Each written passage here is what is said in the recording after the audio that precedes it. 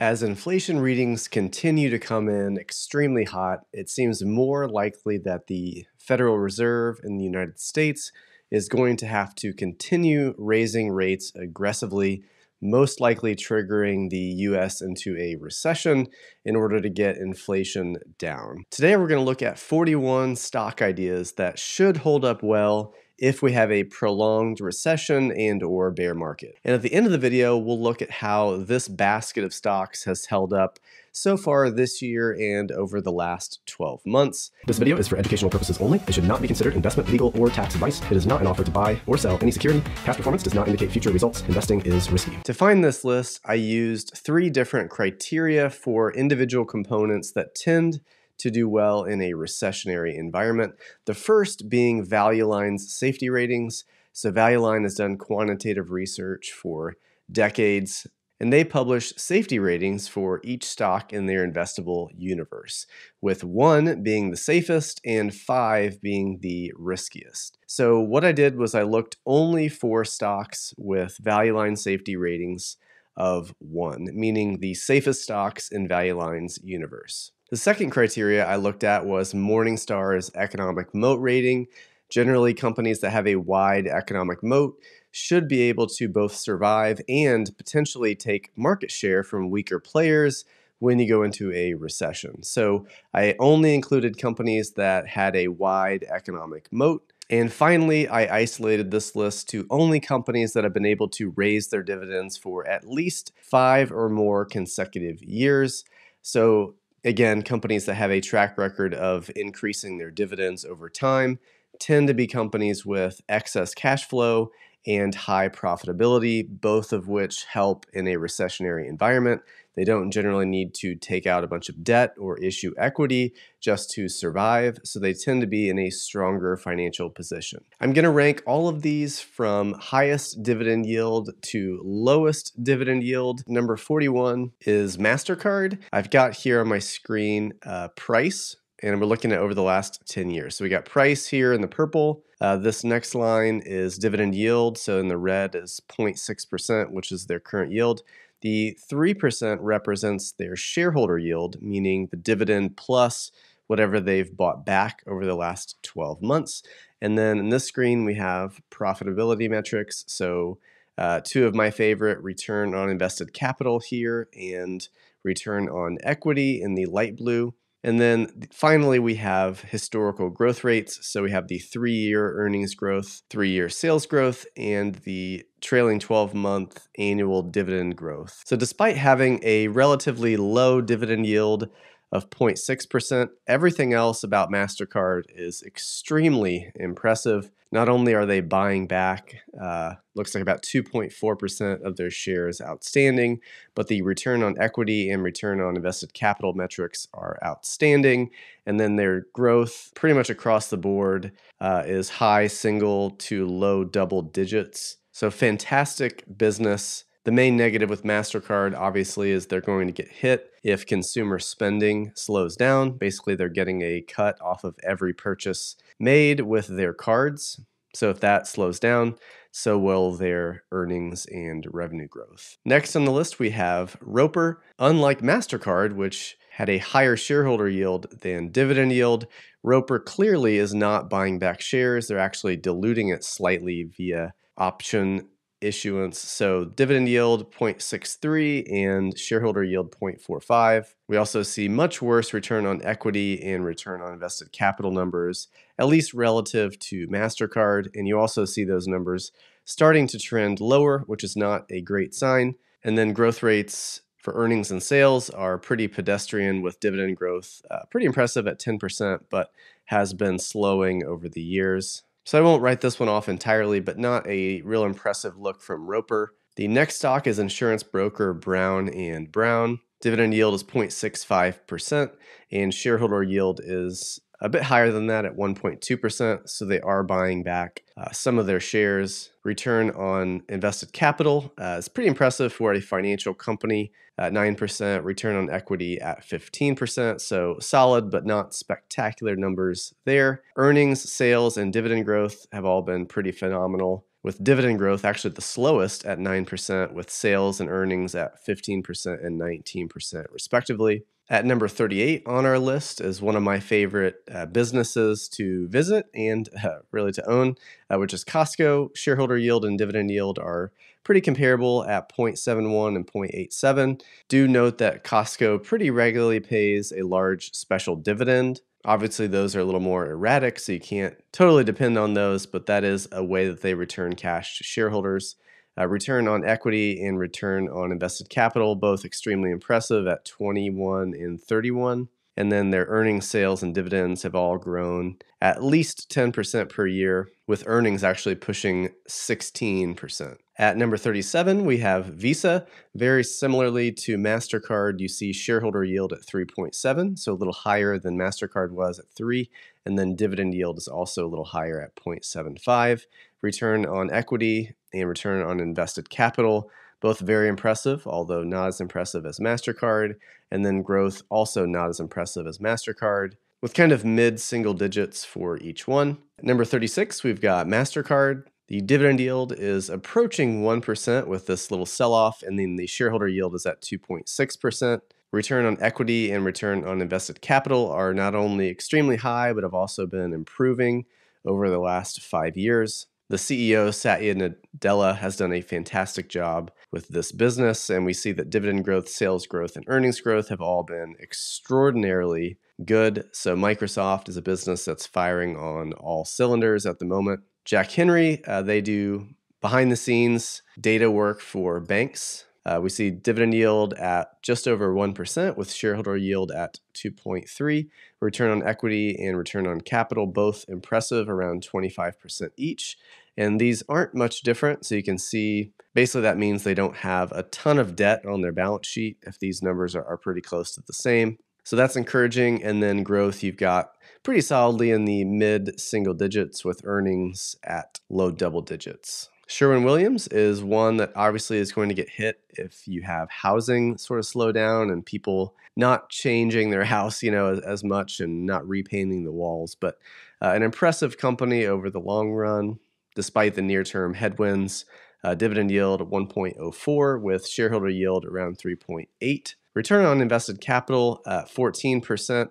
And you can see they are pretty heavily leveraged. So you've got return on equity around 69%. The growth picture here is definitely worth looking into. You've got very impressive earnings and dividend growth at 23% and 22%. However, the sales growth has really been pretty sluggish. So this is something you'd want to look into if you were interested in Sherwin-Williams. At number 33, we've got Nike. Nike is obviously facing pretty big headwinds in China. The stock is off quite a bit for the year, which has pushed the dividend yield over 1%. They're also buying back shares, so you've got 2.9% total shareholder yield. Return on equity and return on invested capital, both pretty impressive. And then interestingly here, we've got a negative dividend growth number. Now I may just be completely out of the loop, but I don't think Nike actually cut their dividends. So I'm not sure exactly why this is showing negative. And then sales, we got 6% and earnings growth at 15.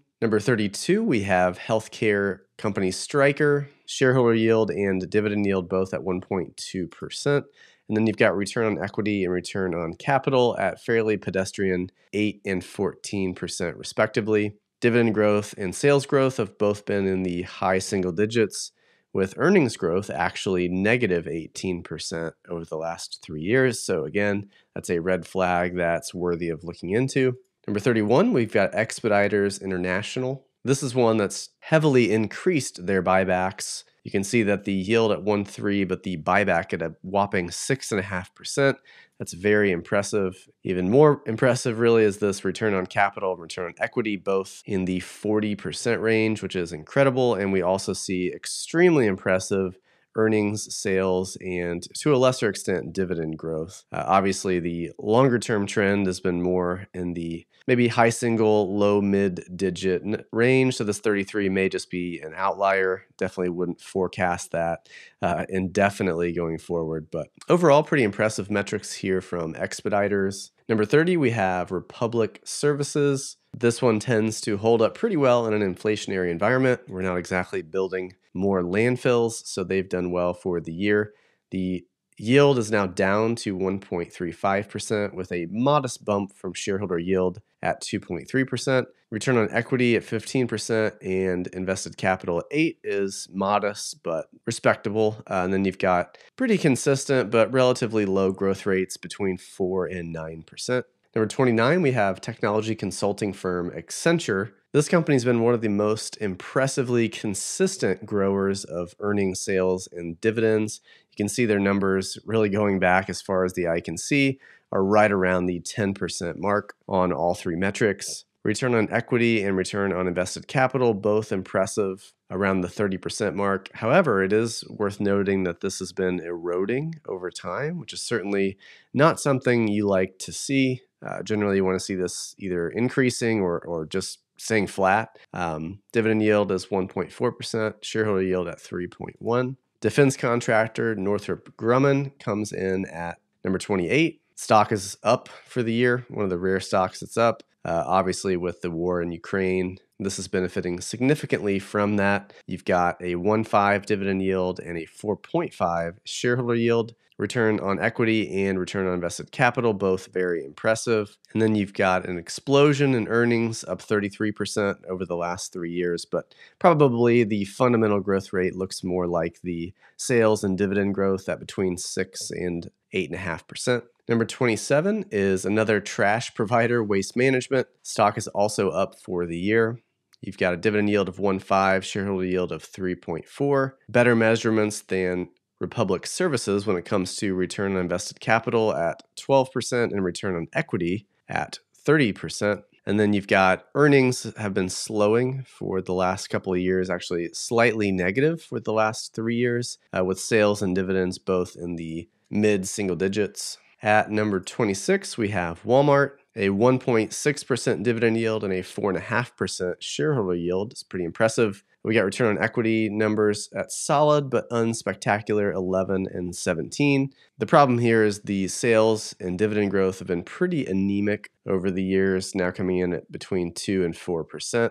This earnings growth at 29% shows that they've clearly done a good job with margins, but that can't continue indefinitely. So growth, I think, is the main red flag here with Walmart. At number 25, we have ADP. They're a payroll processor, so benefiting if employment increases. This is another one with impressive earnings and dividend growth, both pretty consistently hovering around 10%. The return on invested capital and return on equity are both extremely impressive at 38% and 66%. Shareholder yield is 3.7, while dividend yield is 1.7. Number 24, we have beloved chocolate maker Hershey, another stock that's up for the year.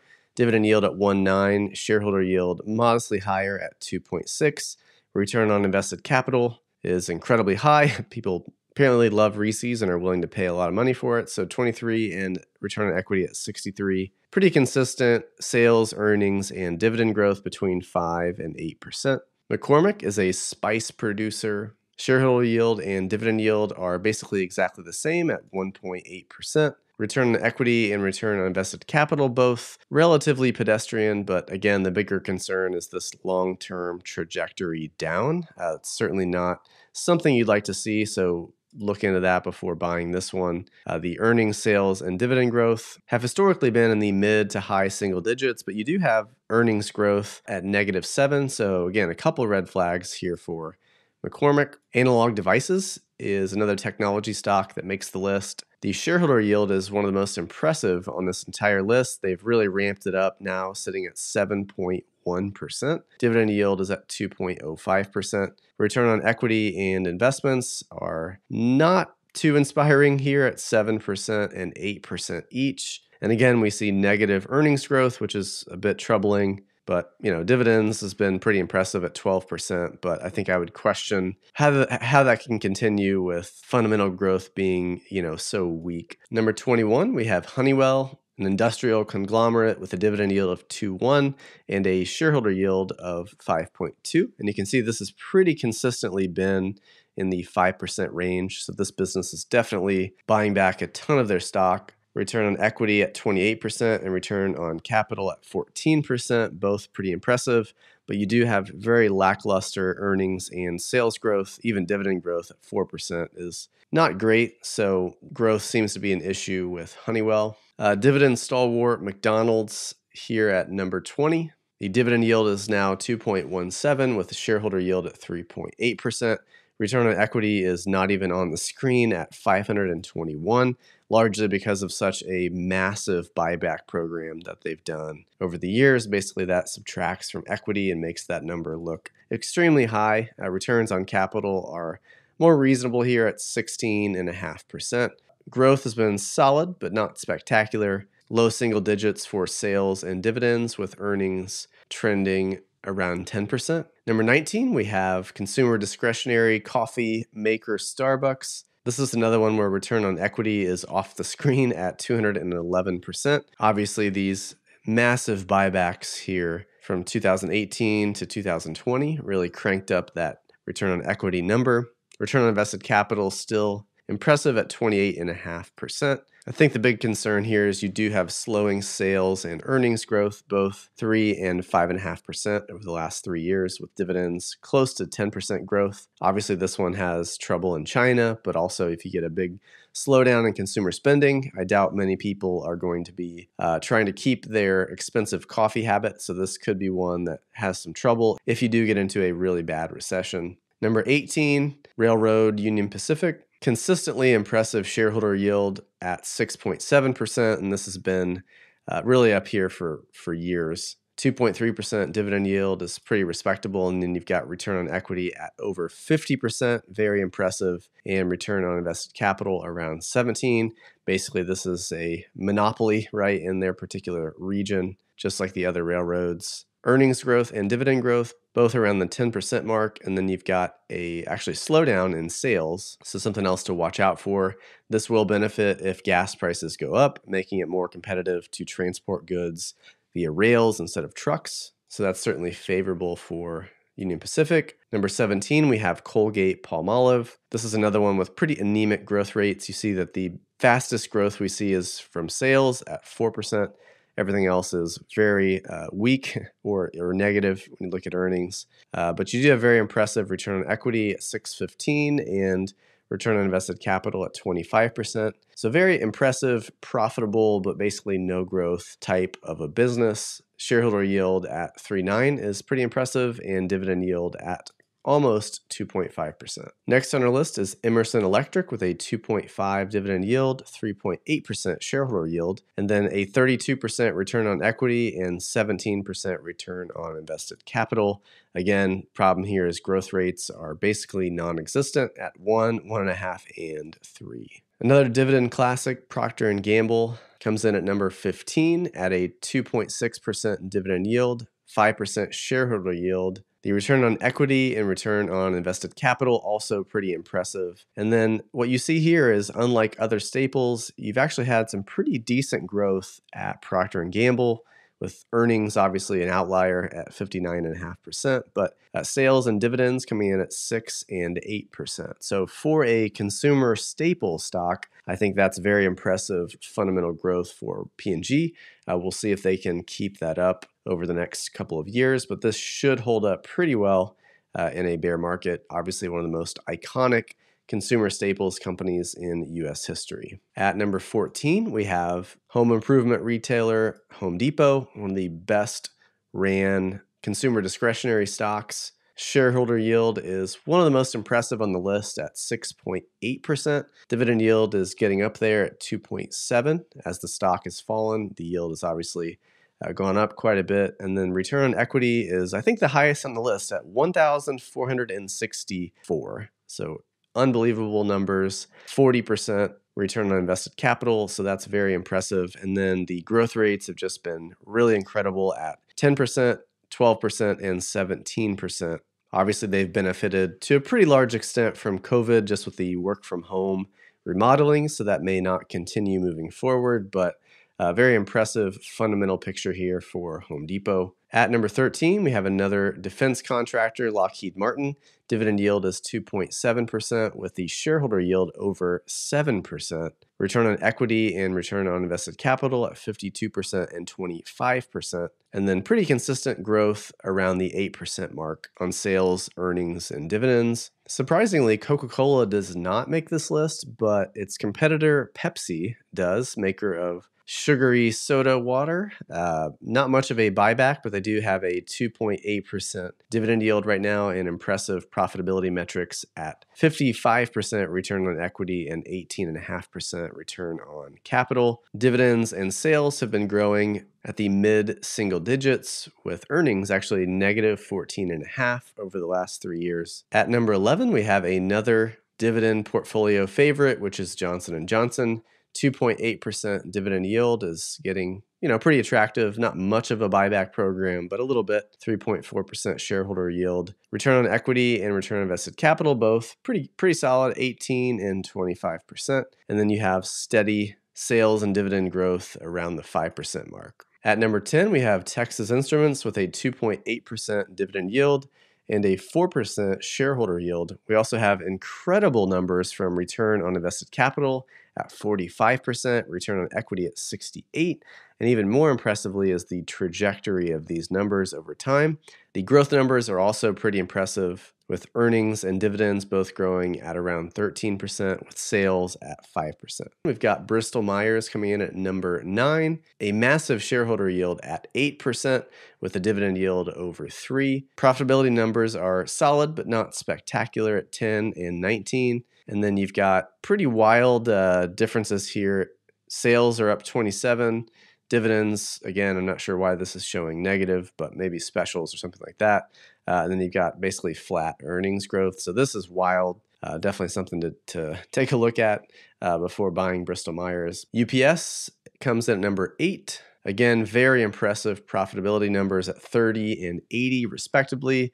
Dividend yield at 3.2, shareholder yield at 4.1, and then the growth has obviously benefited from the continued trend to shipping. The dividend growth has been a bit anemic at 1%, so it might be something to take a look at before investing in UPS, but earnings growth and sales growth have both been pretty impressive. At number 7, we have Comcast. The stock has been absolutely pounded for the year. The dividend yield is now up to 3.2%, which I think is the highest it's been over its 10-year history.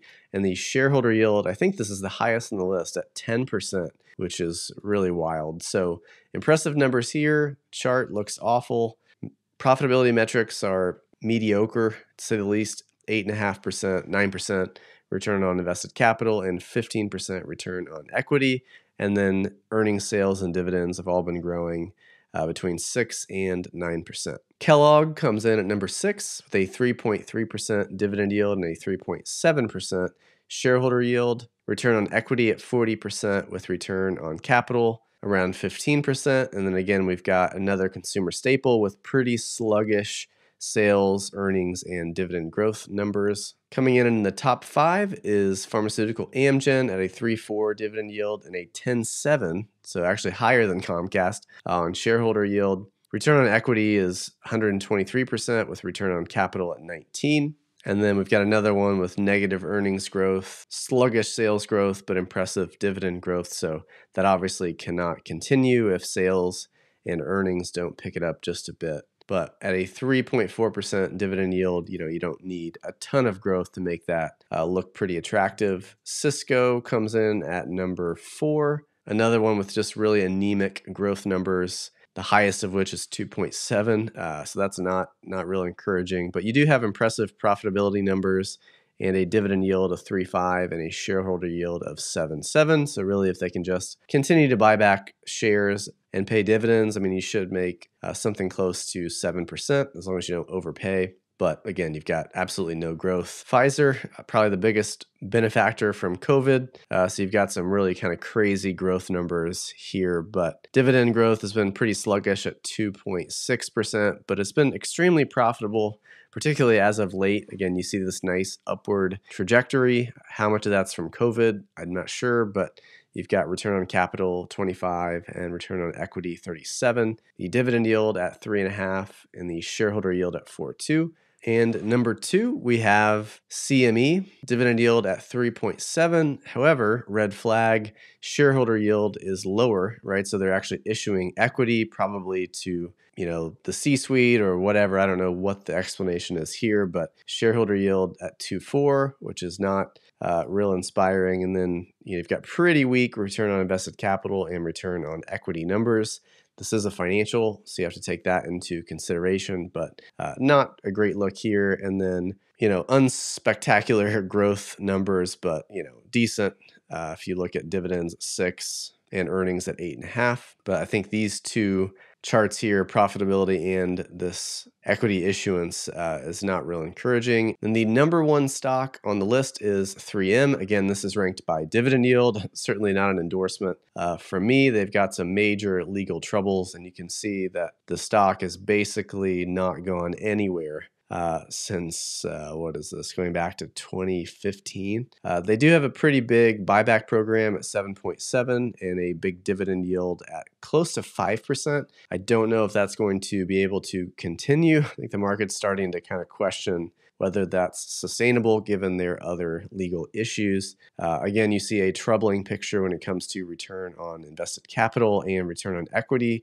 Both of those, particularly return on capital, have been falling for the last 5 or 6 years and are now down to 14%, which is, mediocre. Return on equity is still solid at 29. And then also you've got basically very little growth, particularly very little dividend growth at just 0.7%. So how are these stocks holding up so far this year? Let's take a look at that. Obviously, past performance does not suggest future performance, and this portfolio is not in real time. I just created it as of today, so maybe one of these metrics didn't apply a year ago. All that is something to consider. Most of these metrics are fairly stable, so I don't know that there'd be too much of an issue there, but just keep that in mind. So here we have a breakdown of how each of these stocks has done over the last year compared with the S&P 500, which is here. Negative 10.7%. The Dividend Growth Index, this is using VIG, is down 6.3% total return. And then this list, just combined equal weight, is down 2.1%. So this has held up better than both the average dividend growth and the average stock, basically the S&P 500. And if you look at compared with the broader market, this has been a pretty impressive gap, really. So if the market continues to fall, I would expect this list should hold up pretty well. You can see the dispersion of some of these names. So the worst performer has been Comcast. It's now down over 41% over the last year. And then the best performer has been Northrop Grumman. It's up 41%. And then you can see the dispersion of all of these. So again, I'm not recommending that you buy any of these. I just wanted to share the list just in case there were some stock ideas here that you might be interested in looking more into. To find this data, I use Portfolio 123, which is my favorite data provider that I have. It's very robust, and you can do basically just about anything you want with it. This is how I get my shareholder yield data and manage my coffee can portfolio. You can also do back testing and screeners and all kinds of things in here. So you can actually try this for free. $9 gets you 3 weeks free trial. And after your trial, it works out to about $25 per month or $2.99 per year for retail investors. So check it out for 3 weeks. $9 is a fantastic deal. I'll put a link in the description below if you want to take advantage of that. Full disclosure, I do get a referral fee from Portfolio 123, but this is something that I personally subscribe to and pay with my own money. This is not sponsored by them in any way, shape, or form. I just love the product, think it's very helpful, and think it's absolutely worth $25 a month to take advantage of some of their features. If you're a member of the channel or a supporter on Patreon, be sure to check out my most recent member-exclusive video, which was the S&P 500 valuation model, updated for September 2022. And also, I'm going to be posting my October Q&A session in the next couple of weeks. So if you want to get a question in for that, let me know on Patreon or in the YouTube member section. You can also send me a direct message on Patreon if that's easier for you. Just let me know that you want me to review it in the upcoming question and answer video. Thanks for watching, and I will look forward to seeing you in the next video.